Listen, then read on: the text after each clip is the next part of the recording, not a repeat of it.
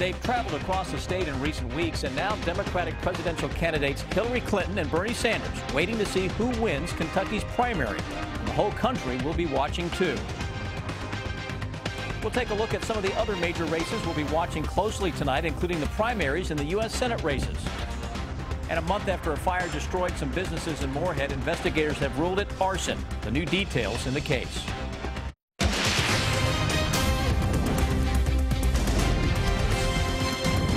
WKYT News starts now with breaking news.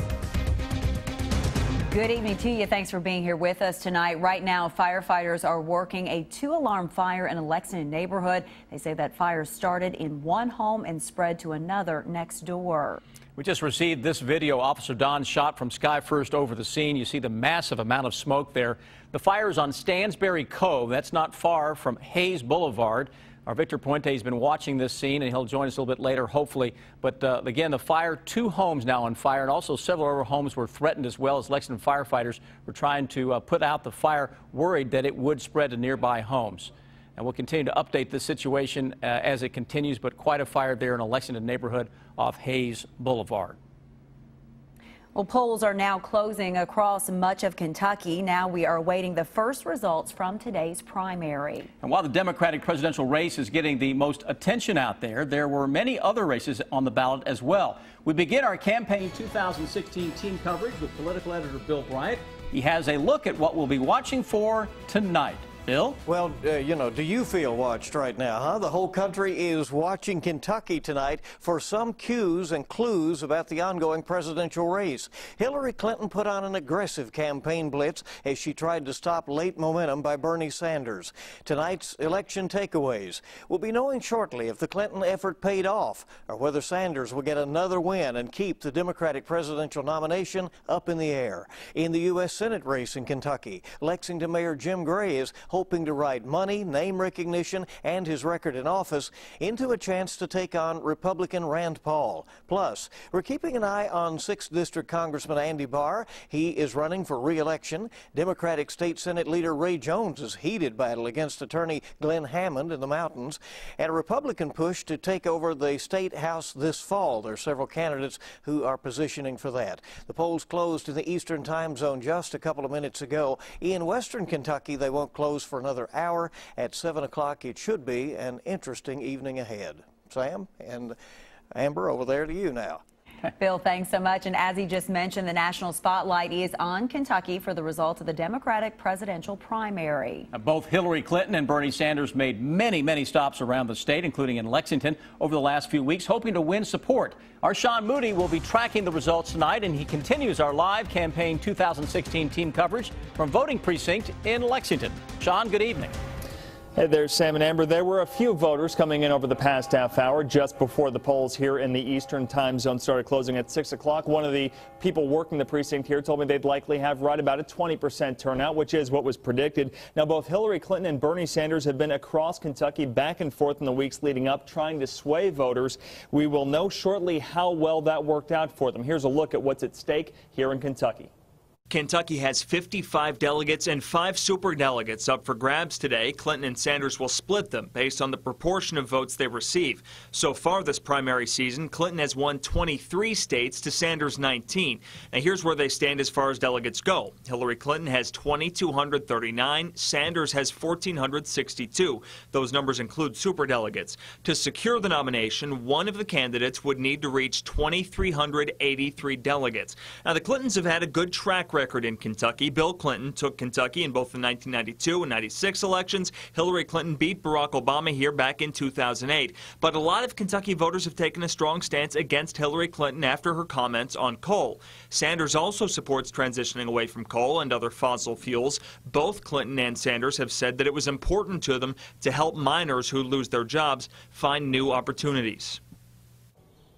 Now, as the evening goes on and returns start coming in, there will be watch parties from both campaigns happening. Hillary Clinton supporters will gather at Parlay Social. Bernie Sanders supporters will watch results from the Kentucky Coffee Tree Cafe in Frankfort. Live in Lexington, Sean Moody, WKYT. Thank you, Sean. In the U.S. Senate race, Republican incumbent Rand Paul seeking re-election, but he's facing some challengers in the primary. and Lexington Mayor Jim Gray among those running on the Democratic side for that U.S. Senate seat. Garrett Weimer joins us live now from the Gray election party in Lexington with a look at both sides of that U.S. Senate race. Garrett? Yeah, Senator Rand Paul is not having an election night party in Kentucky. He's back in Washington, D.C. right now here at Manchester Music Hall, though Lexington Mayor Jim Gray is expected to be here a little bit later, hoping for news that he'll be running for Paul's seat in the fall. Mayor Gray cast his ballot this morning, voting at his precinct of Harrison Elementary School here in Lexington. He told reporters he's confident he'll be the Democratic candidate for Senate, setting up a race against Senator Rand Paul in November. He did not shy away from taking a swipe at his expected future opponent. Well, I think when you've been running for president for 5 out of your 6 years as senator, and that's what Senator Paul's been doing, then he hasn't been able to represent the people of Kentucky. He knows more about the cornfields of Iowa and the coffee shops of New Hampshire than he does about the problems of Kentucky. I'll focus on the problems of Kentucky. I'll never run for president. From Washington, D.C., Senator Rand Paul says he voted by absentee ballot. He says he was staying in Washington because the Senate is still in session. This afternoon, he told our D.C. bureau he was not preoccupied with running for president. I think I've been a great U.S. Senator so far. I made 96% of my votes even while running for president. I've stood up for Kentucky against President Obama when he's trying to regulate out of existence one of our primary industries.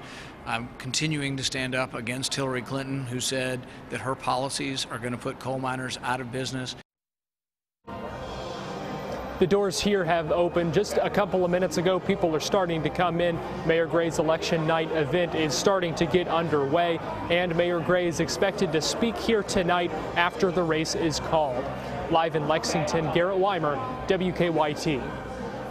Garrett, thank you. Now, it appears that most Kentucky voters did not go to the polls today. As we mentioned earlier, the Kentucky Secretary of State's office projected a 20% turnout. Election workers, though, at Lexington's Henry Clay High School estimate turnout at their precinct was even lower, at around 15%. Some voters we talked to said that low turnout is discouraging. For being the most free country in the world, America has a surprisingly low voter turnout, and that's really disappointing in my opinion because, I mean, you have the right to vote, you have the right to participate in your government. Some poll workers say despite the low turnout, they did have a steady stream of voters throughout the day. Stay with WKYT throughout the night for updates on election results. You'll find also a complete list of results updated constantly on our website. Just go to WKYT.com.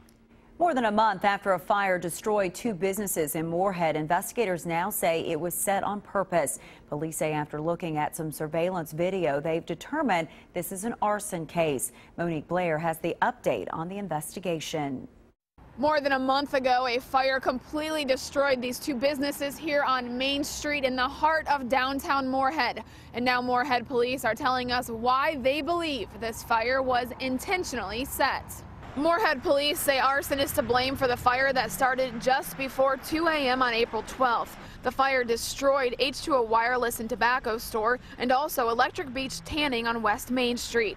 Police tell us they were able to recover some video that showed several vehicles next to the businesses just before they went up in flames.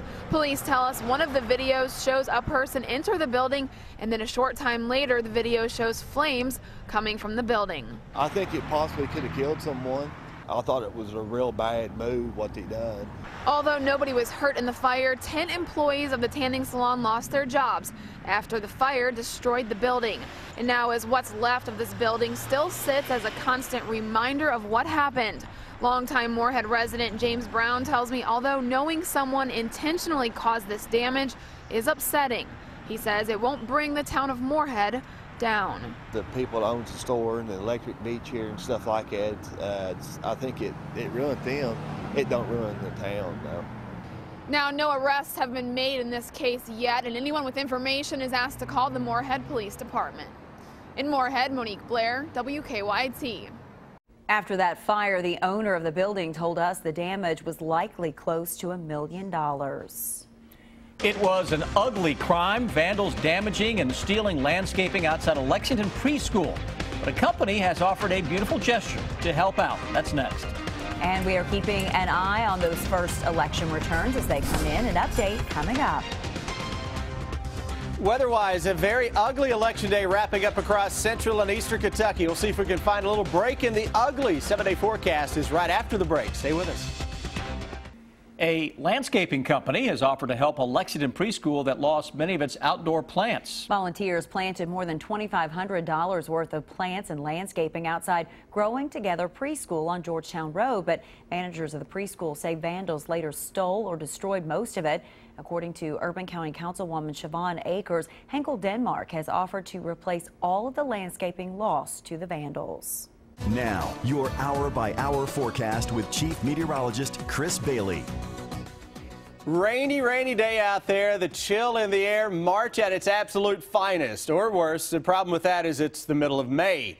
May doing its best impersonation of March. We look outside. Confused yet? Hang in there. We'll get you even more confused. We look outside. Hamburg Pavilion, low clouds, showers, and some areas of drizzle. It is 52 degrees in Lexington. To add a little misery into the mix, the winds coming out of the northeast at 13 miles an hour.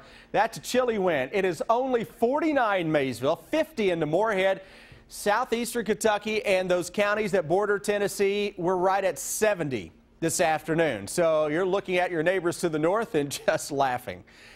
Keep it up. All right, enjoy the weather down there, southern Kentucky. You've earned it, though. You've had some ugly stuff, too. Central Kentucky, rains from the Bluegrass region and north beginning to scoot on out of town. Watch another little round of some rain coming out of the Shelbyville area. That extends back to the west now with rain and maybe a rumble of thunder into parts of western Kentucky at some point over the next few hours. 24-hour forecast tomorrow morning. It's ugly again. You're going to wake up, you're going to look outside, and you're going to be awfully discouraged again. Hang in there. We get deep into the afternoon. Potential is there for at least a partly sunny sky. I say potential. I know if you're like me, you'll believe it when you see it at this point.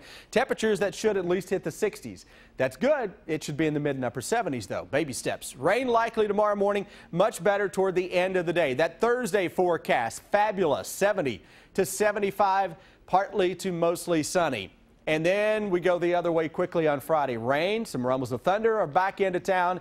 Locally heavy downpours likely. Here's the new hour by hour for the evening, into the overnight, and early tomorrow morning. It is wet, no matter how you slice it. Noon tomorrow, still leftover shower or two. We get into the heart of tomorrow afternoon. Clouds are going to be awfully stubborn to break. But at least some partly cloudy skies. I can't rule out an isolated shower that can even pop tomorrow evening.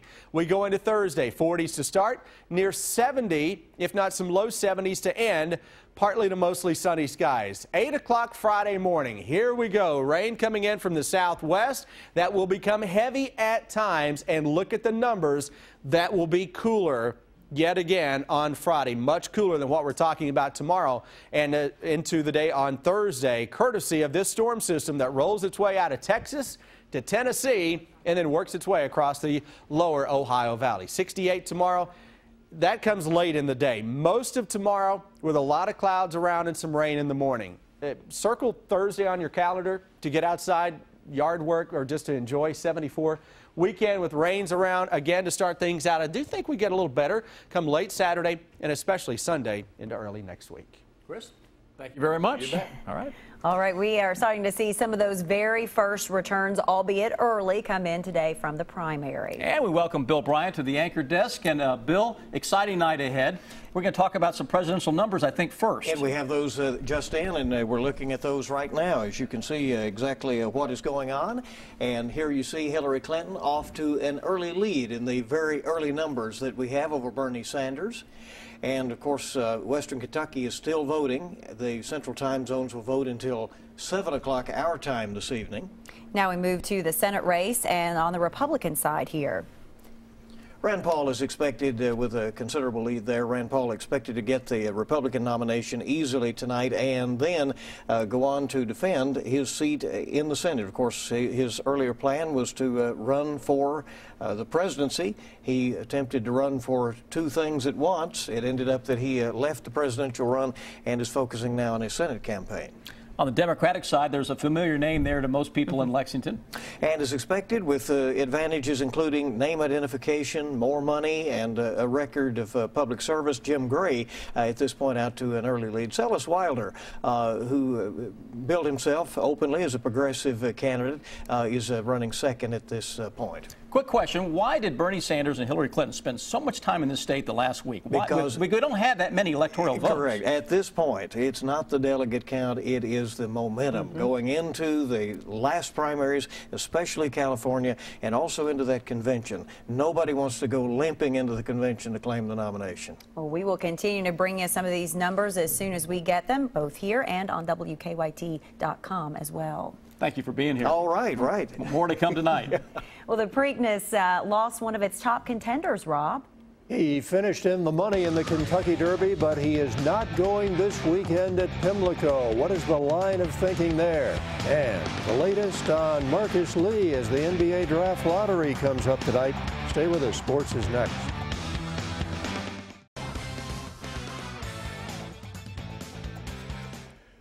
The NBA Draft Lottery is tonight, and former Wildcat Karl Anthony Towns will be there. Towns will represent the Minnesota Timberwolves and his late coach Flip Saunders.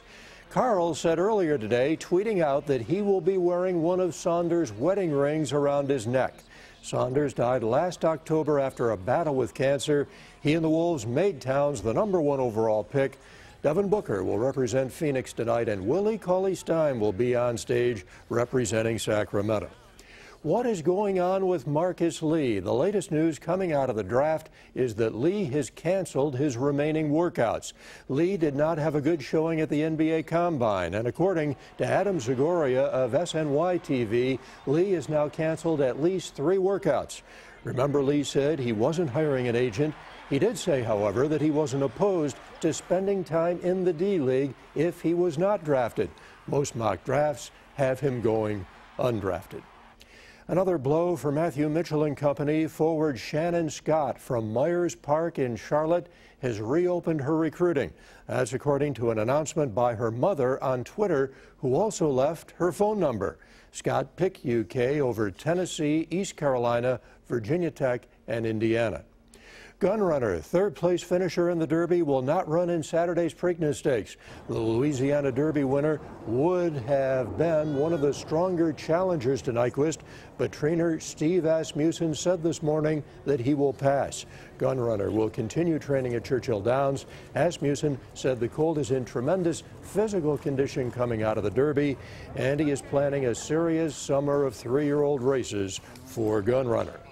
The NCAA softball tournament will open Friday. The Wildcats are the #9 seed. They will host the regionals starting out against Butler. The Cats finished the regular season with a school record 43 wins. There's 17 SEC wins, also the most ever. For UK senior class, it is hard not to think about making a return to the College World Series.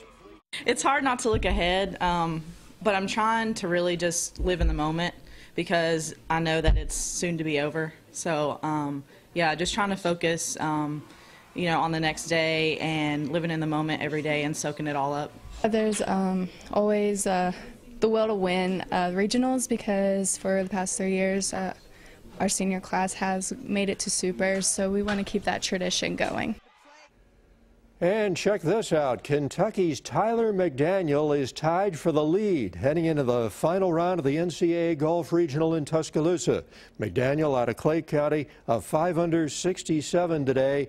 UK's Lucas Euler is tied for 5th. He shot 71.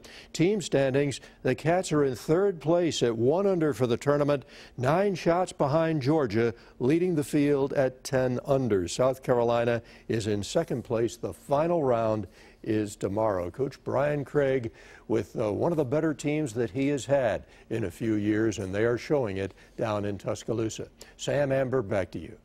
Rob, thank you. A final check of your First Alert forecast is next. And then on the CBS Evening News, war and poverty forcing one woman to put her daughter up for adoption. And now you'll see their reunion 50 years in the making. We want to update you now on some breaking news that we first told you about at the top of this newscast. Lexington firefighters have been on the scene of a huge fire in a neighborhood. That fire started about 4:30 this afternoon at a home on Stansbury Cove that's near Hayes Boulevard. They say the fire then spread to a home next door. Firefighters tell us they believe that everyone got out safely from these homes that you see on fire here. They expect to be on the scene for much of the night. At this point, they are not sure what caused the fire. We'll have the very latest on the fire tonight at 11. We'll also have updates tonight on WKYT.com and the WKYT News app. Now, more results are coming in right now from today's primary election. And we are joined again by WKYT's Bill Bryant, again with another update. Of course, these are very early numbers coming in, so let's get right to them. Let's look at the presidential race here, the Democratic side, obviously, tonight. And as you can see, Hillary Clinton continuing a lead here in Kentucky. The very early trends have to be encouraging for Clinton. Of course, her campaign went all in to try to win Kentucky. She made stops. Her husband was here. Her daughter was here, and they worked very hard. Bernie Sanders, though, not far behind, and we'll continue to watch as those numbers come in tonight. Now the U.S. Senate race, and that involves the incumbent Rand Paul, who, Bill, right now continues to have a commanding lead. It would appear that he is easily going to win the renomination, certainly of the Republican Party. And it also appears, when we switch over to look at the Democratic side, that Lexington Mayor Jim Gray is off to an early lead and a strong start this evening. It will be interesting in the months ahead to see this Paul versus Gray race that looks to be taking shape after tonight. Of course, again, they're still voting in Western Kentucky and will until 7 o'clock, so all of the trends could shift as we get additional numbers throughout the evening. You know, we heard the number 20% voter turnout, many places saying it didn't even get anywhere near that today. I think that's going to be optimistic. It looks like, as Chris is saying, the weather's been terrible. Indeed. And we don't have them right now, but we have a host of state house and Senate races also that people voted on today. And you know, and the Republicans and Democrats are trying to position in this primary for this showdown over the state legislature, the state house, in the fall. The Republicans hoping to take over the House for the first time since the 1920s. All right, we'll be here with you tonight, and check WKYT.com as well.